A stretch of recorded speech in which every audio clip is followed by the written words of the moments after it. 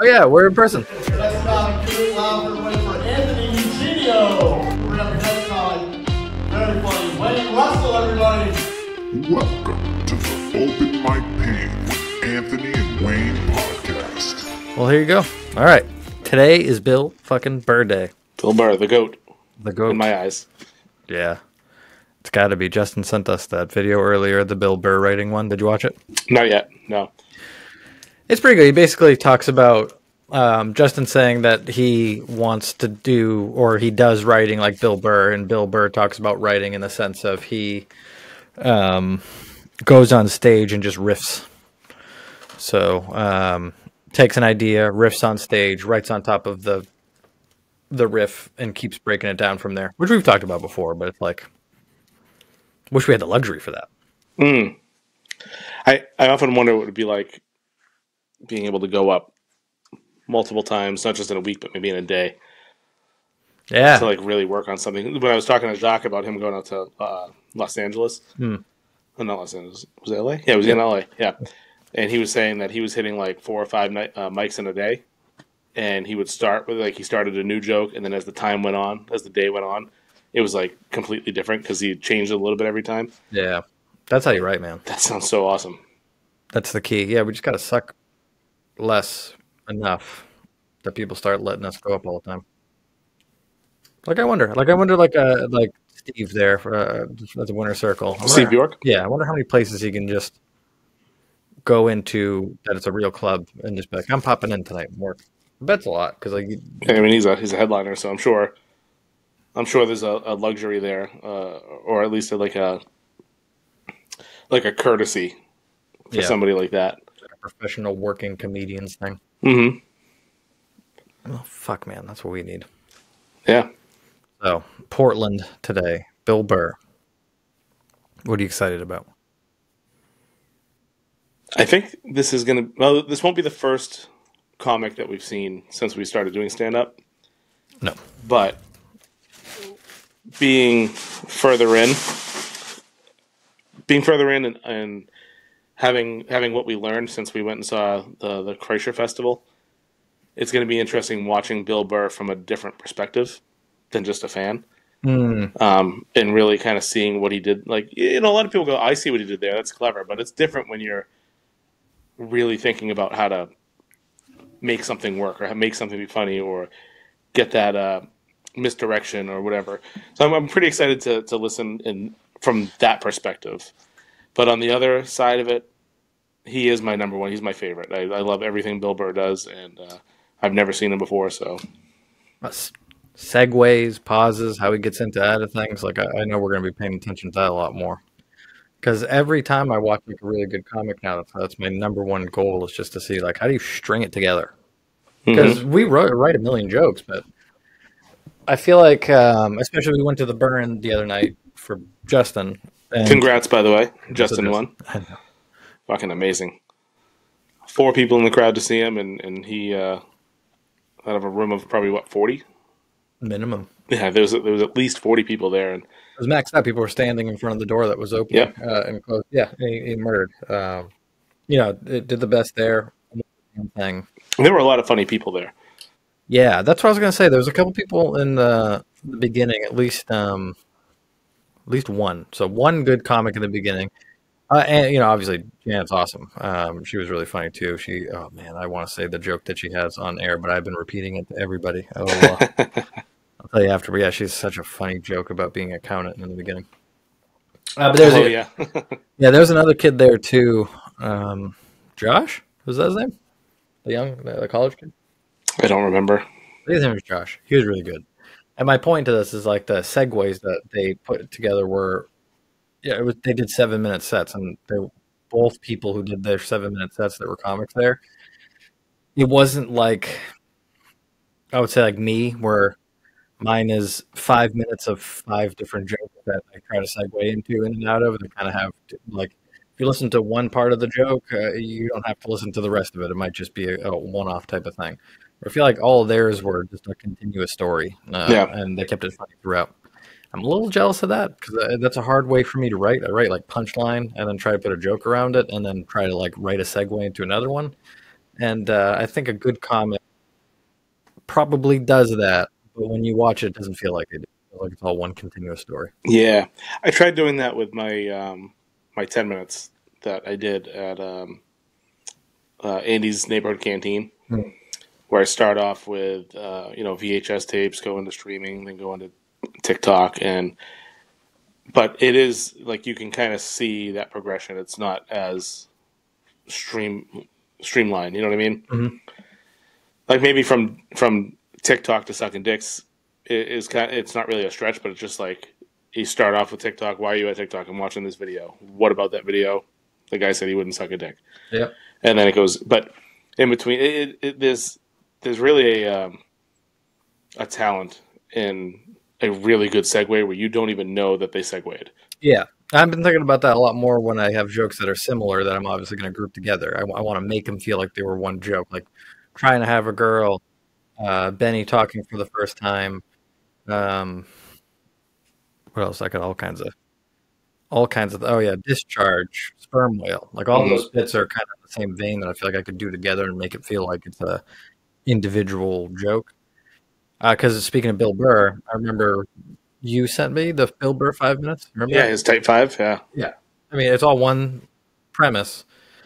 I wonder if those were individual jokes at one point, or if that was just all one thing. God damn, but it was so good. It was really good. He's a master. He really is a master at it. I'm so pumped. I can't believe the day is here. It felt like when we got the tickets, it was 4 or 5 months ago. Yeah, there we go. So it's been a long wait, and it's fucking here. I'm pumped. Yeah, it's really cool. Like that's such a cool level of comedy to hit where you can just go and be like, yeah, I'm gonna do 8 shows this year, and they'll be in September and October, and I'll just do a stadium or arena 4 nights in a row, and that'll be it. And he's just gonna make his year's worth of a $1 doing that. Mm-hmm. And hell yeah. Yeah, go for it. I wonder what it's like. So it's a different effect to do an arena, obviously. Bert Kreischer was saying recently that because he was doing the Fully Loaded tour so much, he couldn't figure out what was funny. So he needed to, like Tom Segura recommended, he does stops of clubs in between where you actually get feedback set. Yeah. So the arenas, you can say anything. And you're getting, We've talked about Steve Martin stopping comedy because that would be it. He went up and he did a bunch of stuff that he knew wasn't funny to kind of test the theory, and people were laughing at it. And he's like, this isn't fun anymore because, they just laugh at anything I say. I know. Right now, though, we're like fucking 12-year-old boys figuring out that. I don't care why you laugh. I'll take it. I will take that laugh. It's funny you mentioned Kreischer going to arenas and things like that. I was really thinking about this the night we went to the Burren. I went to Tavern at the End of the World in Cambridge. And that is a place where, and we did an episode on it. There's a room where the comedy is going on, but it's attached by a very large opening to the bar. And it was fucking loud. Like, it was very loud. And maybe, I don't know. It was fun for a different reason. We talked about how going up to when I went up to Wicked Funny in front of 60+ people and telling jokes and hearing the laughs, that was fucking amazing.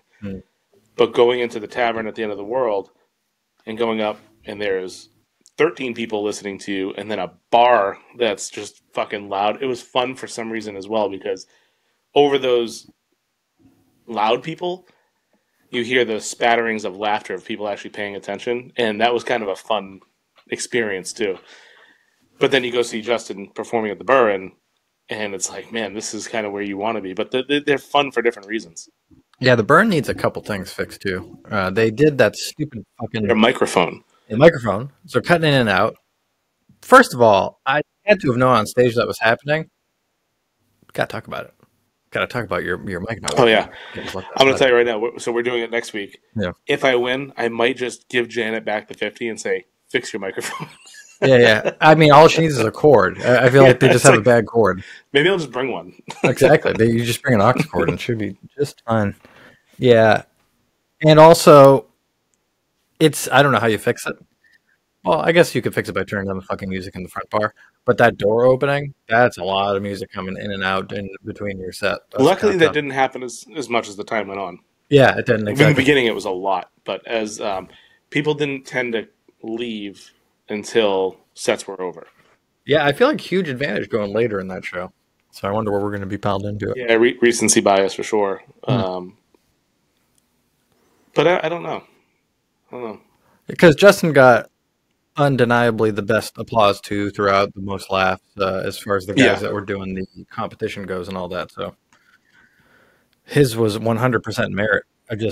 You want to set yourself up to do it in the right light. Like you don't want to go first and then no one remembers what you did or something like that, or that people opening and closing the door the whole time, or that'd be lame. I will say everybody that was part of the actual competition was very good, with the exception of one person who I just wasn't a fan of, but I give him credit because he went up there with confidence, and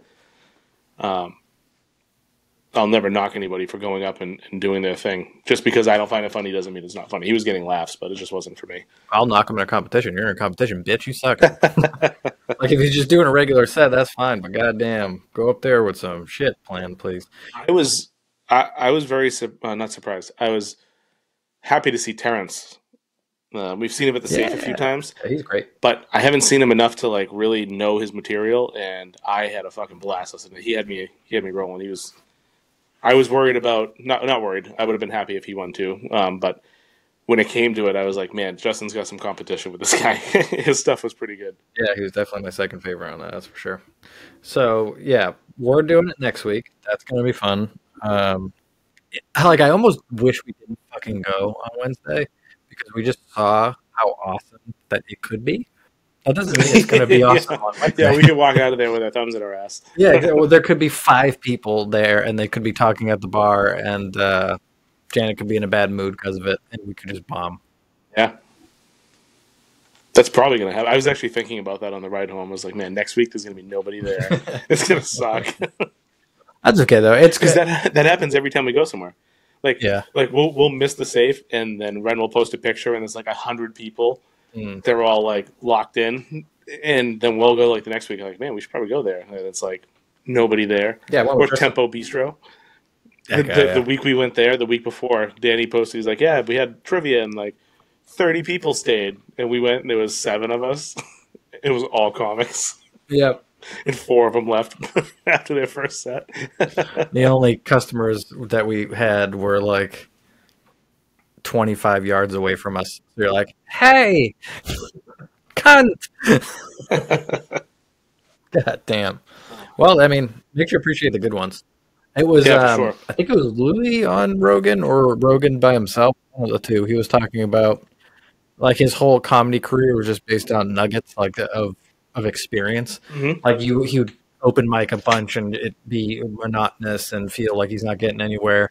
And then one comic would be like, "Hey man, you're really fucking funny." He'd be like Lenny Clark or one of those guys and be like, "Yes, yes," and it would keep him going. Like I feel like a very similar thing could be happening, with us. Like that's like these shows that we get now, like going to the Burn or Wicked Funny or any of that shit. It's like a nugget of like, this is why you do it. Yeah. I really appreciate people that'll actually come up and like give you a fist bump and say, "Hey, that was really funny." Like the laughter is awesome, but there's something about a peer-to-peer compliment. I try to make sure I try to fist bump everybody I can because it takes something to go up there and put yourself on the line and talk for 5 minutes in front of people trying to be funny. But if I find somebody really funny, I try to seek them out and like.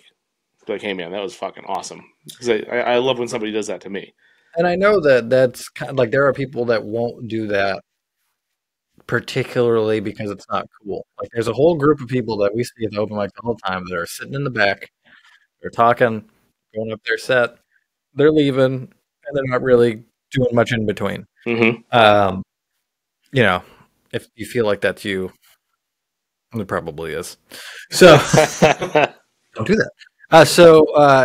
And those guys, you're not getting, you're going there to learn if your shit's good. You only get that from talking to people. How many times do you do a set, you're like, felt good at the time, but nobody talked to you about it, so you don't know if you got anything out of it. Or we have Jacques there, and you get off, and he comes over, and he like says your set back to you, and all the things he likes and what he didn't like, and gives you a high five. It makes you feel good. I remember Jacques the first time I went to the safe. He came over, and he was like, "Oh man, that was an awesome set, good job." And I never met him. I'm like, I like you 50% more than everybody else here now. So it's a good move too. Yep. It's a good move just to make friends, because if you tell somebody their set's good, they're like, "I love you." Yeah, it's a good move to make friends and also network and like just be a decent person. Just support each other. I'm much more tolerable of bad comedy now than I was before I started comedy. Isn't that weird? Yeah, because you realize how hard it is. Yeah, and it's like I realize that everybody likes different shit so much. Like I get mad sometimes at what people find funny. Your memes, your fucking face off memes. Come on, all those. You didn't like Dobby?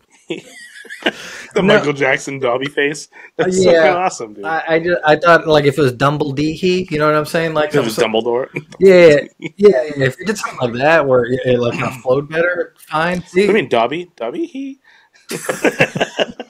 had to hear you say it. But yeah, it makes me really mad that you find that funny. And but that's the thing. Now I can come to grips with it and more enjoy the people who I don't think are funny at all, just based on, all right, is it a good joke? And sometimes, there was this one guy, Justin almost died watching him when we went to Booking Bar. Oh, yeah. That guy. Because we did almost a couple days before watching him at a different place. Yeah. Because it was painfully hilarious. My favorite part was he was like, "Why are you guys so tense?" He was yelling at the crowd why they're so tense, whilst he was the tensest person in the entire room. It was so funny. Like that's almost like Andy Kaufman, fucking Jim Carrey stuff right there. Like maybe he's a genius. Yeah, I don't know about that. I don't think so. I don't think so. Yeah, that guy. Fuck. God damn. But, I mean, this is the stuff. This is the time where all the comics later are like, those were the days where you would just see the craziest shit. Yeah, I almost don't envy, like, touring comics because they don't get these fun... The hang. Like, you don't get the hang. You're not going to... It's like 90% of going to an open mic is you're hanging out with your friends, and then 10% of it's you're going up on stage. Well, I wonder, so the road is going to be broken down, I guess, into two pieces, and that's you are a, like, just starting out headliner. I think that the road is mostly you going to places and then giving you locals to open for you. This is what I hear when I was listening to this is an incredible thing. It's Shane Gillis's podcast there, the Gillian Keys. I've never listened to it. Yeah, it's called Shane and whatever, Secret Time Podcast, whatever the fuck those do. Shane and Matt's Secret Podcast. And they started it when they were open micers.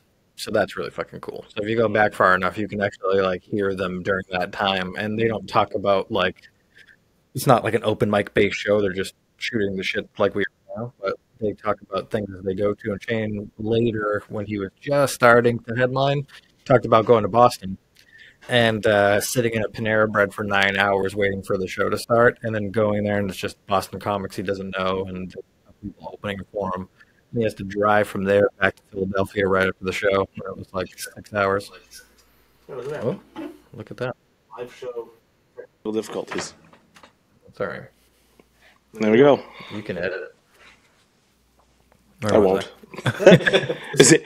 We should probably mention why we're like looking off camera. Oh yeah, we're in person. We're in person. Watch, look at this. Look at this. Ready? Watch this shit. You ready? Everybody? Look around. And there's the opening. Yeah, we're in person. That's how I demonstrated that. Yeah. Yeah, so that's the point. So I think when you first start headlining, the road might be a sadder place in that regard.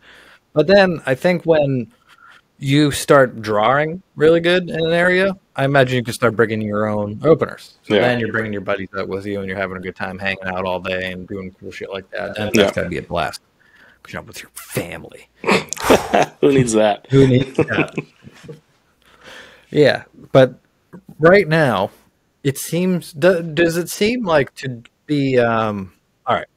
Nick's Comedy Stop, Giggles, Kowloons, Laugh Boston, and a theater every once in a while as an opener. That style of comic, meaning you're there every weekend going to these clubs.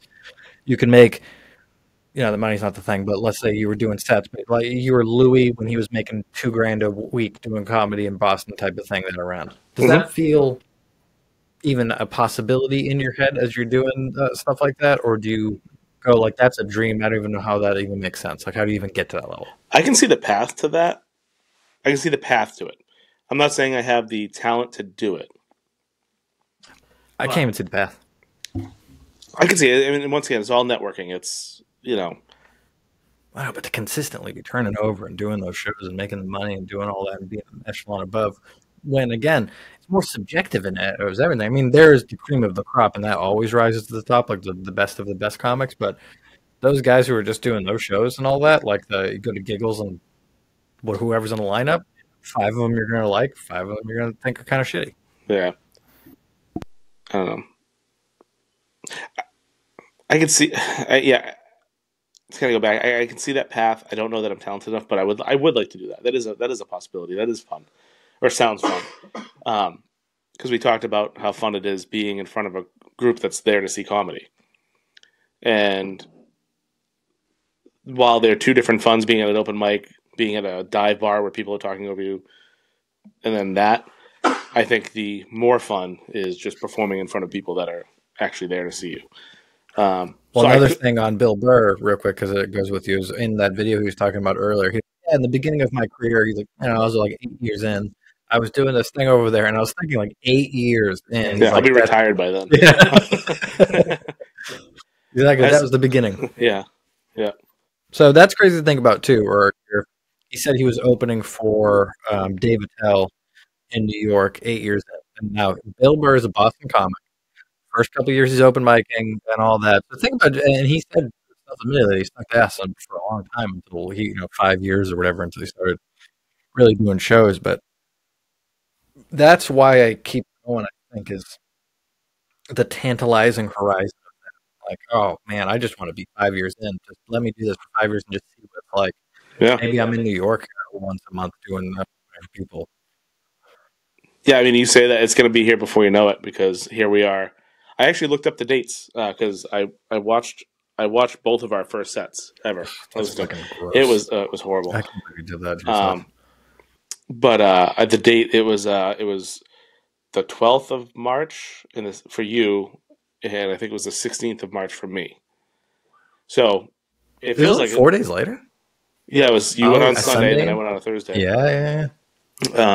That's crazy how I got you to like that, because did you know I was going to go up, or did I surprise you? No, because I finished everything I was doing.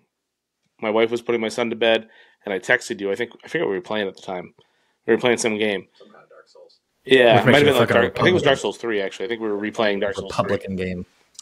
Yeah, the Republican game. It made no sense. Drop that joke. God damn.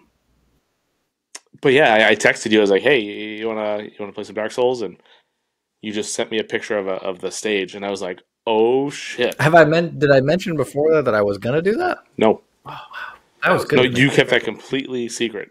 I did. Yeah, it was awesome. Yeah, there were.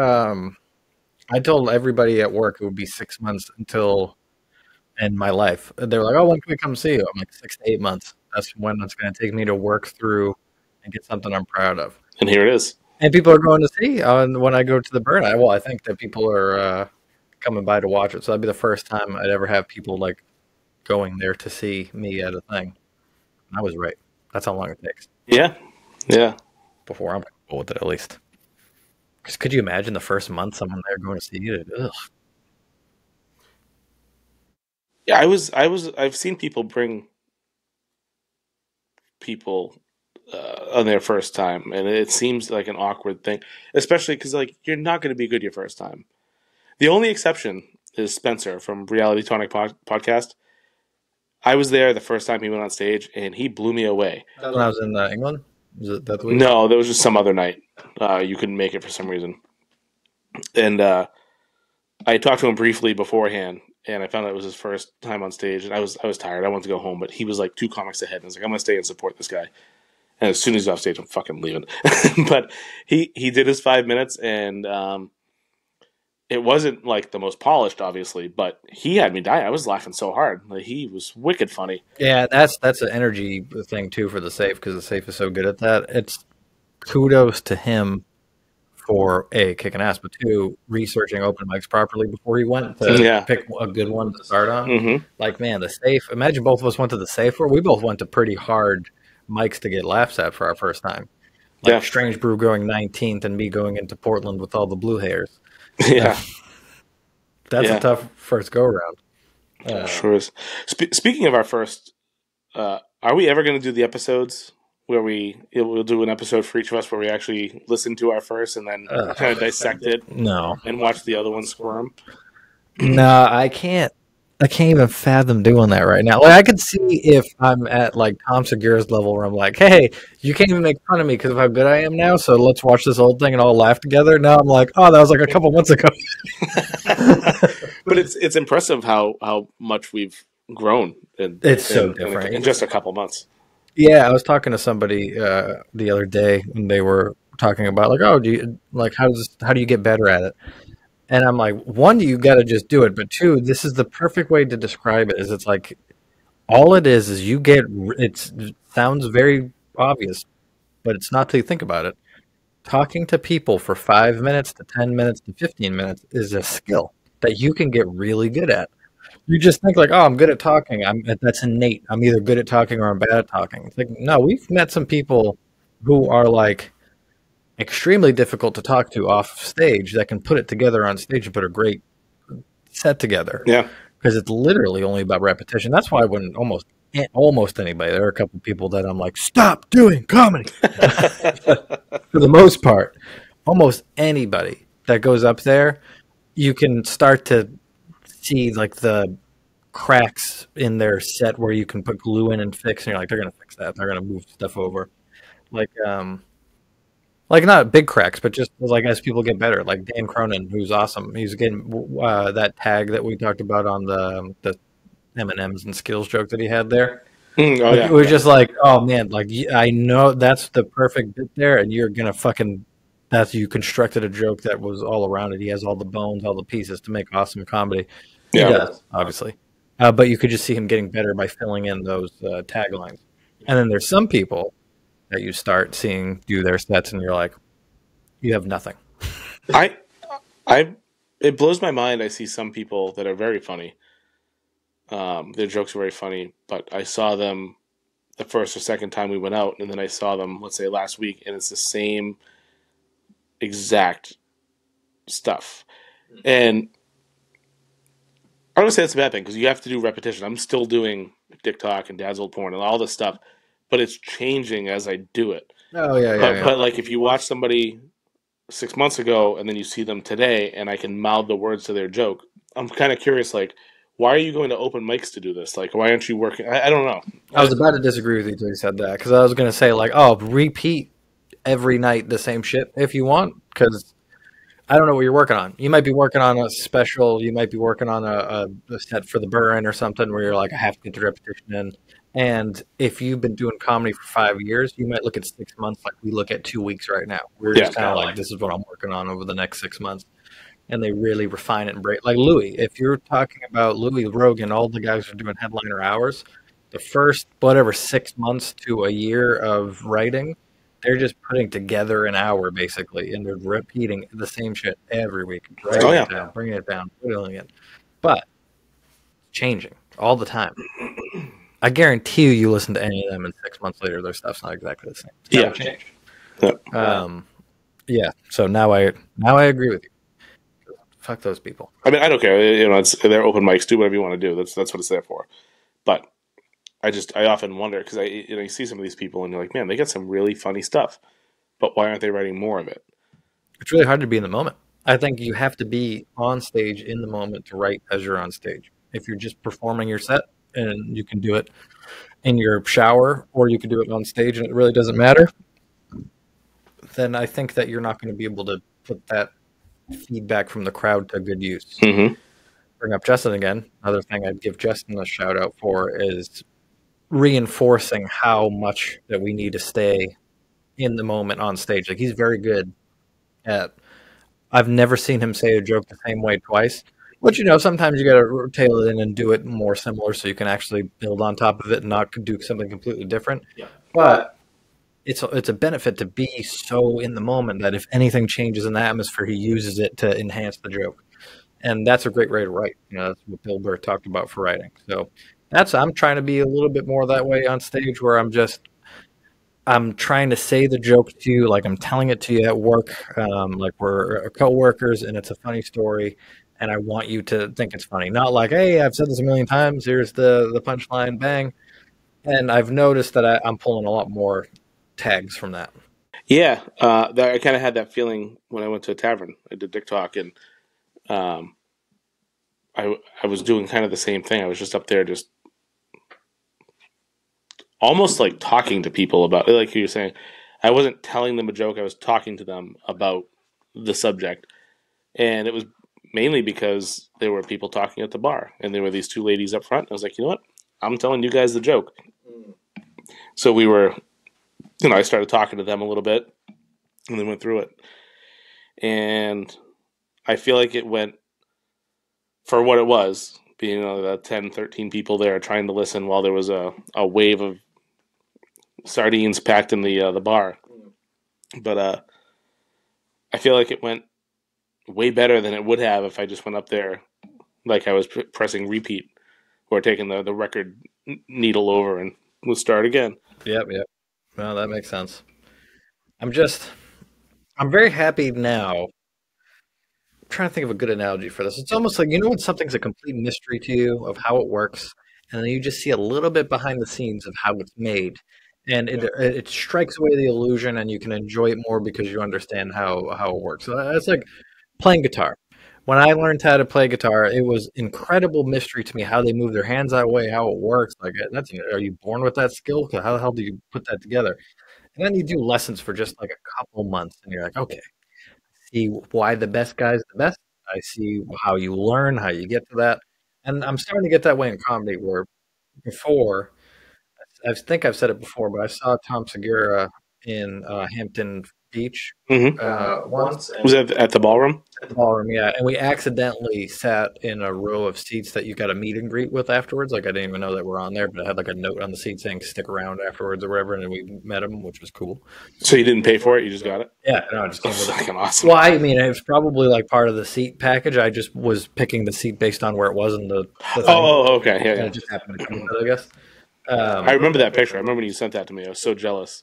Yeah, like you all had like the fist out. Yeah, he was really cool too. He was, I mean, Did he tell you how famous he was? That's what I was gonna say. So one of the jokes he had in the middle, which struck me at the time because I really thought about it, was he was just talking about a bit, and he's walking around. And he goes, people think they could do things like right now. Look what I'm doing. You can't do this. And he said that you've probably heard it in a special because he says it in a special. I'm butchering it, but the emphasis is, look what I'm doing. There's no way you can do this. And I remember sitting there going, oh, he's right. Like, I don't even know how you do that. That's a whole, to talk like this and have that kind of funny in it. I wasn't thinking about joke writing at the time. I wasn't thinking about how to put together an hour. I was just experiencing comedy as like somebody would normally do. And it seemed mystical. And then now, as I'm doing, I mean, obviously we're not Tom Segura, but I can see how you can be Tom Segura. Like, I can see the steps. Like, I did it every day for 15 years, and you got good at telling stories. Like, there's not much more around it than that. But do you think if you were to see, so let's go back to like when I did Wicked Funny. I went up there, I told the jokes I told, and people laughed. Right? Yeah. Do you think that in that same scenario, let's just say Tom Segura happened to walk in, okay, and Mike was like, "Go on up." If he did my exact set, do you think he would get the same laughs? The same exact way I did it, the same exact way I said it. Do you think that he would get the same laughs, or do you think people would say, "You're a professional comedian. You need to be funnier"? So they know it's Tom Segura. I mean, yeah. Okay. Let's assume that most of them know it's Tom Segura. Do you think they would? And this isn't. Well, you're caveating it by saying he's going to do it with the same skill level as you. Not the same skill, just like saying it the same words. Maybe he'll say it a little differently. And he's going to kill and like way more. You think so? Yeah, because I literally, this is how I look at comedy now, and I think I'm right on this. It's like building a fucking chair. It's like being a woodworker on a chair setup where you go. Right now we can build a chair, but somebody else can look at the wood that we used to do that, the piece of maple we started with, and went, oh, they have something that I could have made a way better chair out of, but they're learning. Mm-hmm. We don't have those skills yet to make that nice of a chair. I think he would take your block of wood, your premise, and that idea, and he would sell it so much better because we can't sell like he can. You know, he's just going to go up there. It's going to feel natural. It's going to have no inflection points. He's not going to start again on any line. He's going to be conversational. He's going to get improv from the crowd out of it. But you know what the difference is I feel like it's like at a football game, the decibel meter that they give in between where they're trying to get the crowd loud, the thing. I feel like we get to like 75% of that at best in there, but we're like, people are like, oh, that's hilarious. But there's like a keeling over on your seat, falling over, belly laughing roar that a room can get that I'm not saying we can't get that, but I think to get and sustain that in a room takes you got a couple of years of really going. Yeah. Like Mike K there, when I watched him open your guy's set, there was just a way where I felt like he was holding the crowd up. Like he was like, I'm doing this on purpose. I know how you're going to react, and I'm going to bring it up, and I'm going to bring it down. You're a conductor almost. Bring up the horns. And I feel like we do that by accident. Like we're like, see, that was funny, right? But yeah, that's cool to. Like, before I was like, you either have Tom Segura special for a reason, and that's true. But I'm more just go out there and make reps, do repetitions, and I think you're going to fucking be able to do your own version of that. Mm-hmm. It just takes time. If you're building chairs, even the most fucking simple jack of people are going to eventually build a nice chair if you give them enough time. Yeah. Well, you know what they say, you give a monkey a typewriter, and at some point he'll eventually write Shakespeare. Yeah. Even if they're retarded like Simple Jacks. Yeah, have you seen Tropic Thunder? What is it? Tropic Thunder? Yeah, when it like first came out on DVD was the last time I watched Simple Jack. Oh man, that movie. That movie is so like I want to show it to someone who's like 18 years old right now and watch them create lawsuits out of the how fucking unwoke that movie is. Dude, I work with a kid who's 21 years old, and I will make a reference to something and just like the glazed over look. I said something about Boy Meets World the other day, and this kid's like, what the fuck are you talking about? I'm like, you've never seen Boy Meets World? Like, how does somebody not watch that? I know, because I felt like when we were kids and someone was like, oh, like All in the Family or any of these shows, I'm like, yeah, I know they're old. I know the show, Cosby Show. I know those shows. Yeah. I'm not like fucking, I know Cosby Show. I like even more now. I'm trying to make a bit about liking an artist's art more if they're a piece of shit. Like, because we used to do that, like Picasso. He spent so much time doing heinous shit. How did he have time to write such good comedy? Yeah, I appreciate it a little bit. Like, people liked Picasso's art because of how much of a crazy asshole he was. It wasn't like they were like, wow, that guy's so cool. Look at him. Cutting his ear off. I want to look at his painting now. That wasn't Picasso. Yeah. That was Van Gogh. Cut his ear off. Oh. Yeah, Picasso, though, he was a crazy fuck. There was a story. Picasso was not that old. You know, he lived in, like, I think he died in, like, the 70s. I knew it was the 1900s, but yeah. I mean, so there was a story I read. I don't know how true it is, but he went in to get a coffee somewhere, and he didn't have any money on him. So he got the coffee, and he took a napkin and drew something, and just said, I'm Picasso, here you go. Took the coffee and left. See? And nowadays, they would have been like, he took advantage of me in this coffee shop, and he put his will and his exert power over me, and then they'd cancel him. What would be the comic equivalent of that? Like, oh, here's your bacon, egg, and cheese. They're like, hey, I got haunted by a gay ghost, and he lubed up my stool legs. See you later. And they're like, what are you talking about? That's like $60. I won't take the change. Yeah. Yeah, no, I mean, If you have that napkin that he drew that on, and that's real, and that guy's not faking that, that's worth $1 billion. So Oh, yeah. he was right. Yeah. I've more than paid for the coffee. But yeah, no, people used to be cunts, and we used to love them for it. But now people make you feel bad for liking anybody that's had a problem, like Louis. And when his special sorry came out, everybody's like, "Oh, well, why is he going back to work? And why are you, if you're supporting him?" Listen, like again, Picasso, Van Gogh, cutting his ear off, doing all kinds of crazy shit. Everybody loves the guy because we're just focused on the art. You know what I'm saying? Like Hitler drew beautiful pictures of German shepherds. Did he? Yeah, he did. You've never seen the German art? No. The Hitler art? Oh my god. Man, I wish we had a Jamie to pull up a picture of it, but he did. I'll do that on my work computer on Monday. Yeah. I love how I was like, Hitler. You're like, oh my god, why? Because say you appreciate the art of Hitler. I'm not talking about. Look at the German shepherds he drew. I will. They were beautiful paintings. Or whatever. He was also extremely high on coke all the time. Yeah. Did you see the videos of him? Like, That was methamphetamine. was it meth? Yeah. I thought it was coke. Yeah, Oh, whatever. they Either way. invented it back then. He was like, "Oh, this is fucking tits." Yeah, no, I don't condone Hitler. So let's start there. But I'm just saying, if you can draw a good picture of a dog, you're all right. I think he had the right idea, just the wrong people. Who's the joke of that? Huh? That's a joke from somebody. Me. I told you that months ago, yeah. I just never did anything with it.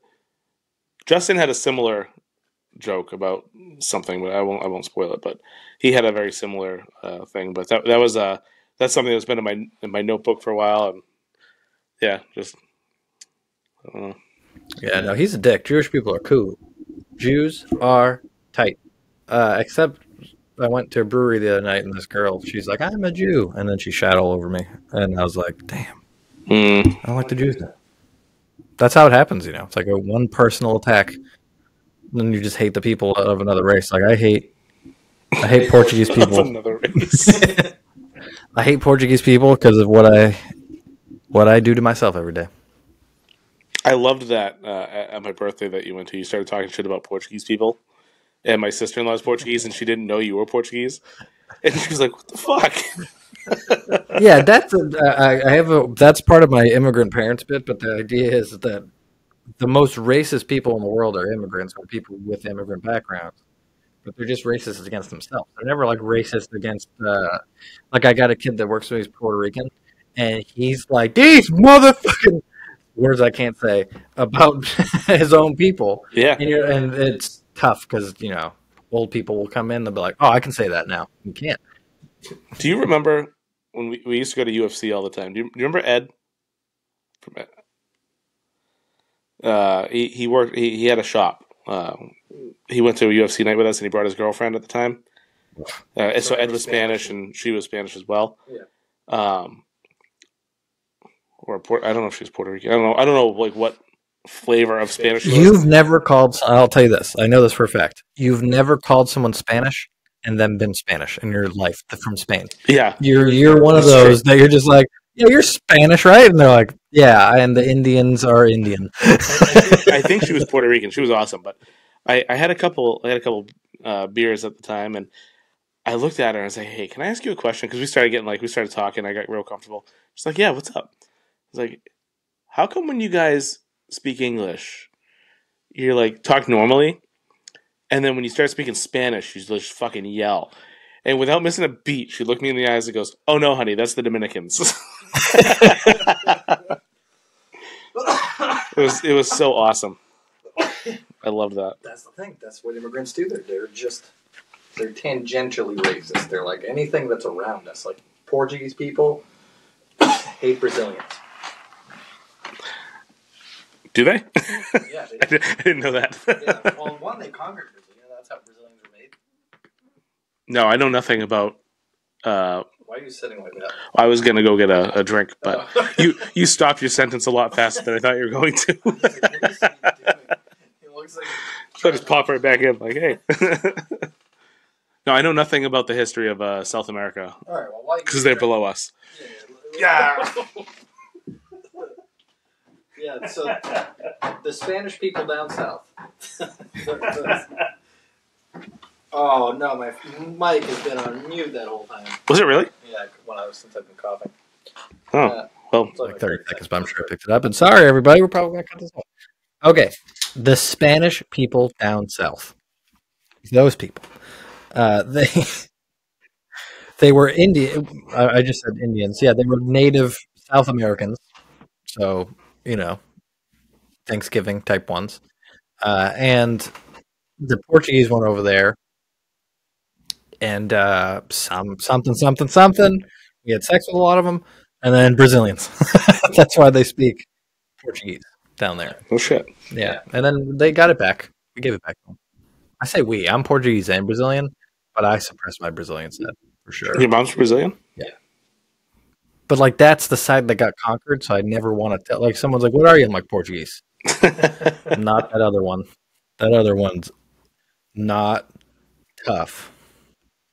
But they do have the fucking festival. Carnival. Never seen Carnival? It's like a festival. It's not. Is that almost like a carnival? Yeah, it's like a carnival, but if they were like, they're praying to the god of ass. Like that's the carnival that they are. Oh shit. Yeah, Brazil. That's highest echelon ass in the world. You ever seen the Brazilian booty dance?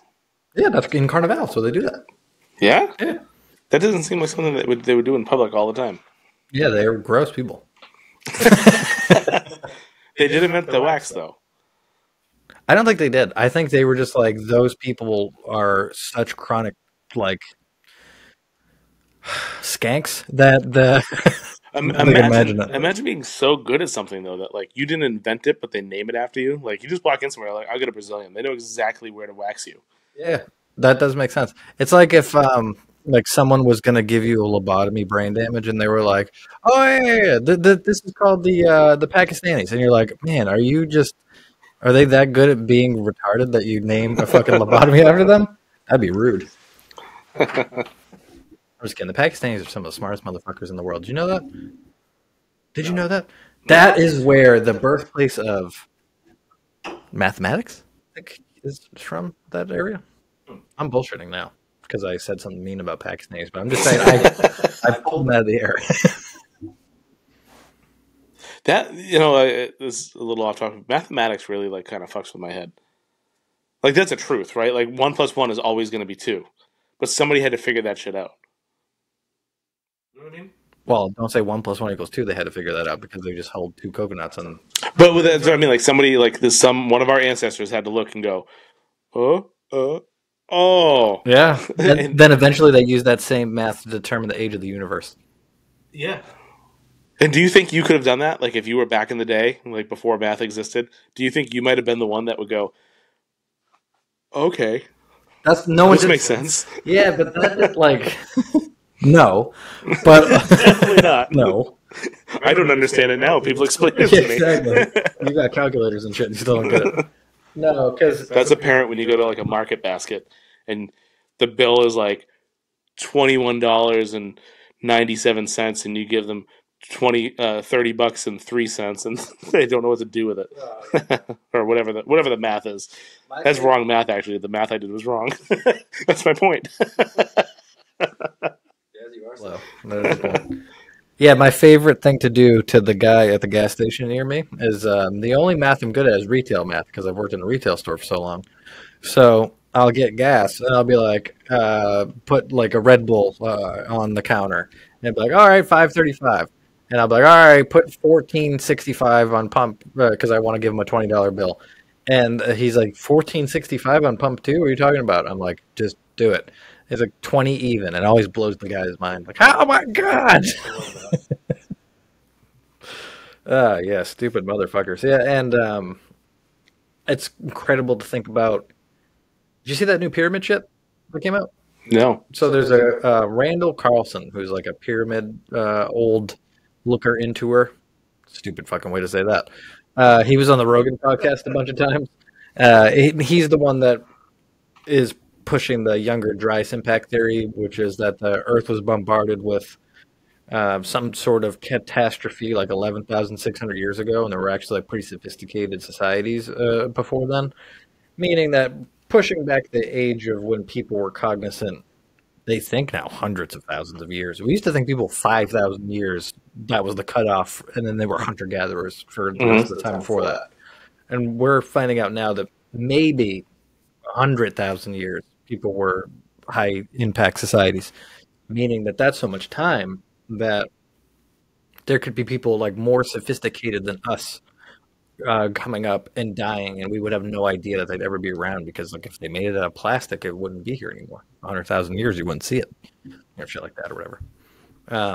But anyways, recently Randall Carlson brought out this guy Malcolm Gladwell, I believe his name is, and he discovered a form of plasma,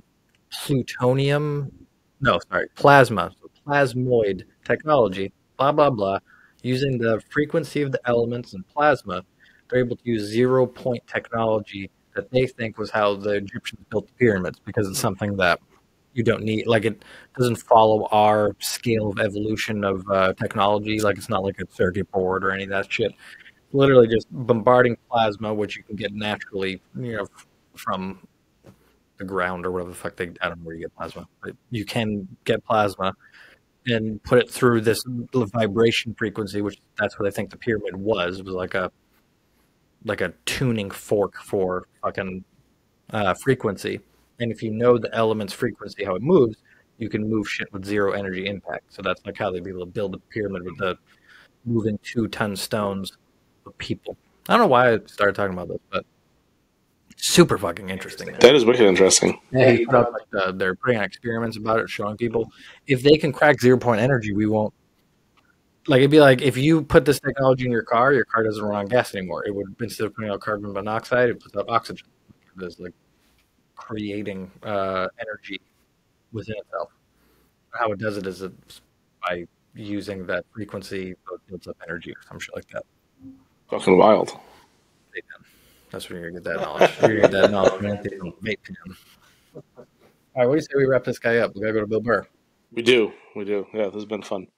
Should more of these not going to say non-planned, but we don't have a planned topic.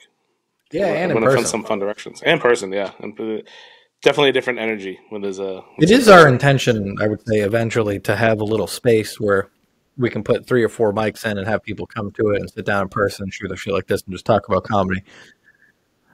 But this is different. I don't know.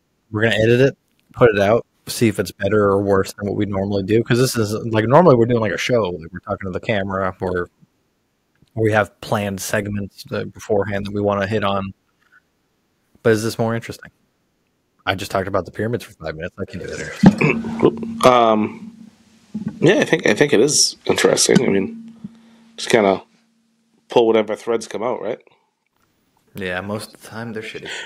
One thing before we do wrap it up, I did want to mention to you, because we have been talking about, and I'm not going to name names of anything, but we've been made aware of a particular comic that has been utilizing a more tenured comics. And by tenured comic, I mean somebody that's been on Comedy Central, probably tours nationally, all that stuff. His persona, essentially. And we did an episode on parallel thinking versus joke thievery. This is a little different because he's not stealing the jokes; he's stealing the guy's like person. And I was curious. So I recognized this the first time I ever saw the guy, about probably like 5 months ago. He's actually went to school with a friend of mine, and that guy was there. He's like, "Hey, I know him. I went to school with him." And then when he got on stage and left, I was like, that is the same exact you did call energy a mile away. as this guy. Yeah. And who was I a month in to call anybody out or say anything or even bring it to his attention? Because maybe he didn't know, but it's pretty fucking spot on. But I was curious, what are your thoughts on that versus not stealing jokes, but stealing somebody's person? I'm actually really glad you brought that up, because that is really interesting to talk about. So do you know Joe Coy, the comedian? I do. I've never listened to any of his stuff, really. Little bits and pieces here, but I don't really. So he's been a comic for a long time, since the beginning of Dane Cook's career. And he tells a story. I hope it's Joe Coy now that I'm saying this, but I'm pretty sure it is. He tells a story how Dane Cook once went up to him and was like, "You're stealing my essence right now."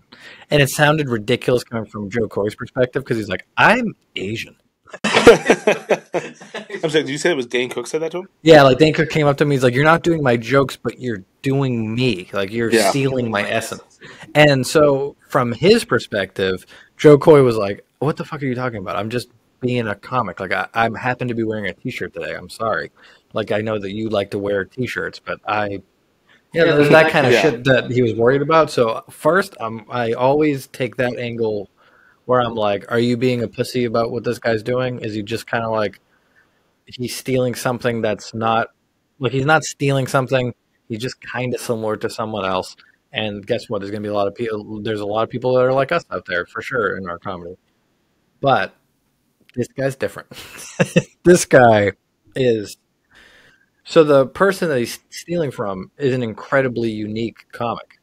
Yeah, His cadence. the inflections in his voice, the way he holds the mic, and his other hand, what he does with the other hand.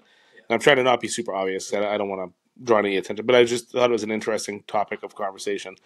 But it is something that is very particular, and he's not a super well-known comic. I know him from 20-something years ago, watching Premium Blend and all that stuff, and I loved his comedy.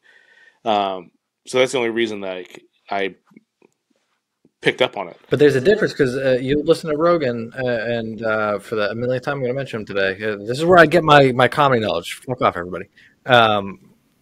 He'll say something like, in the beginning, everybody's mimicking somebody. Like, you're just sounding like your favorite comic, and you try to work into your own voice.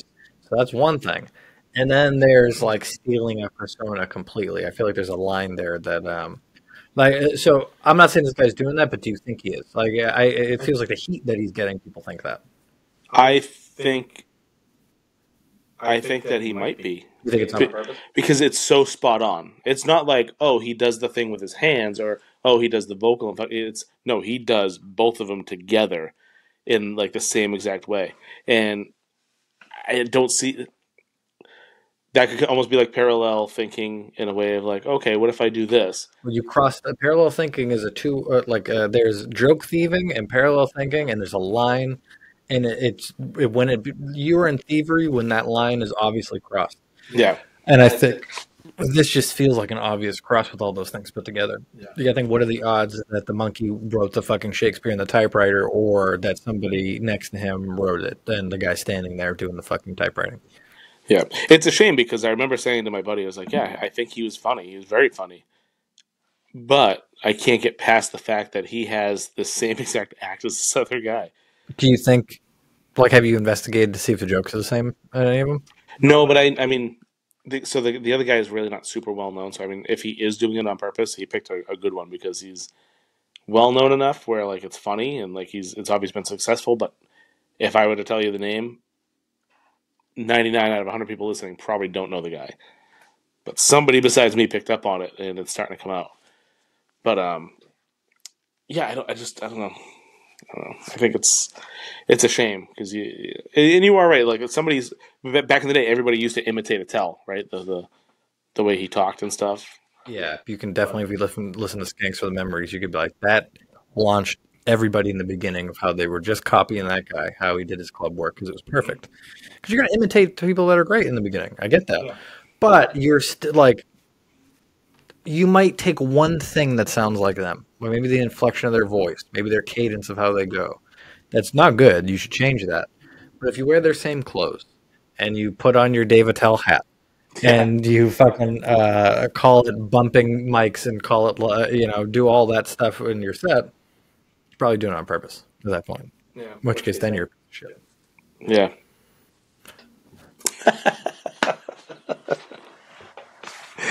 All right, I think that's going to wrap it up. Do you have anything else you want to talk about before we go get ready to go see the GOAT?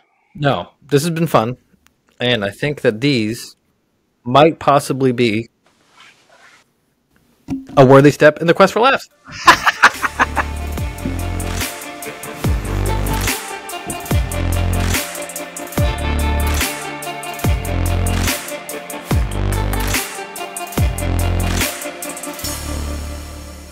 I think he had the right idea, just the wrong people. What's the joke of that?